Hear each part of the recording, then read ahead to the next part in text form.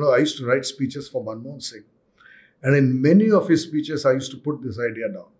When people now say, oh, Narendra Modi coined the phrase Vasudhaiva Kutumbakam, I say nonsense. Indira Gandhi, who coined that phrase actually, when she addressed the Earth Summit in Rio, I think, in 1981. But at least there are a dozen speeches of Manmohan Singh in which there is Vasudhaiva Kutumbakam. And he used to always mispronounce Kutumbakam, being a Punjabi. I remember, our common friend, Vikram Doraiswamy, who's now High Commissioner in London. Vikram used to always tell me, he said, sir, why do you put such complicated words? Boss is not able to pronounce it. But he did. There are so many references to Vasudhaiva Kutumbakam in Manmohan Singh speeches. Yeah.